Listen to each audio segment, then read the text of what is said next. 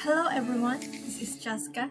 In this video, we are going to talk about Adpcm, Adaptive Differential Pulse Code Modulation. And by the way, again, I am Cheska M. Loretizo from BS Electronics Engineering 3A, and this is performance number 4. So, without further ado, let's start. So yeah, what we need to know in this video. First, what is Adpcm? How does it work? Usage and summary. Let's start.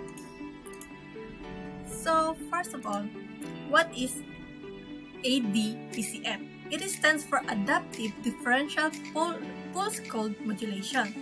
It's a technique for converting analog sounds such as speech into binary digital information by frequently sampling and the sound and expressing its modulation in binary form. So it is also called delta pulse code modulation. It is a compression coding for a signal which is based on differential values similar to differential pulse code modulation or DPCM, and in which the scaling of the quantization stages is additionally adjusted and adapted depending to the signal curve. So, and here are the another terms for the Adpcm. Well, Adpcm was developed in 1973 at Bell Laboratories by P. Kaminsky, N.S. Giant, and James L. Flanagan. So, another term or another definition of Adpcm is it is a pulse code modulation in prediction function.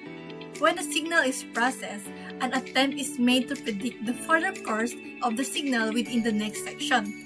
For the quantization of the signal in the next time step, only the difference between predicted and real signal is used. Due to the difference formation, fewer bits can be used in described signal.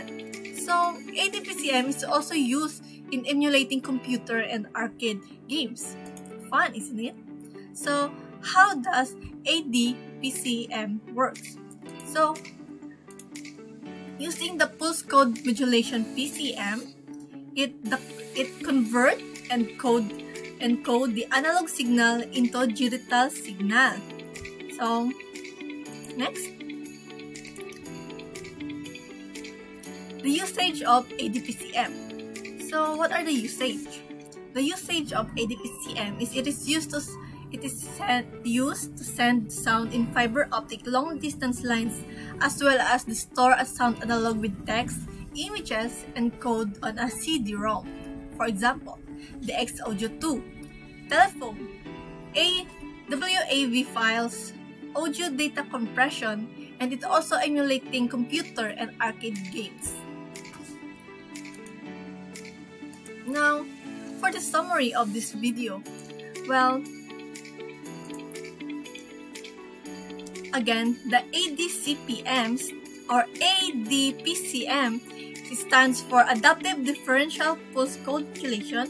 It is a technique for converting analog sound such as speech into binary digital formation by frequently sampling the sound and expressing its modulation to a binary form. So it can be used for X-Audio2, telephone, and also emulating computer and arcade games. It is important because in telecommunication field for compression of speech, because this technique will reduce the flow of bit without reducing its quality. Amazing, isn't it? Now, that's the end of my video.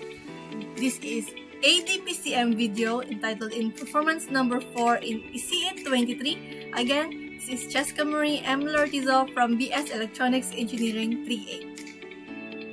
Thank you.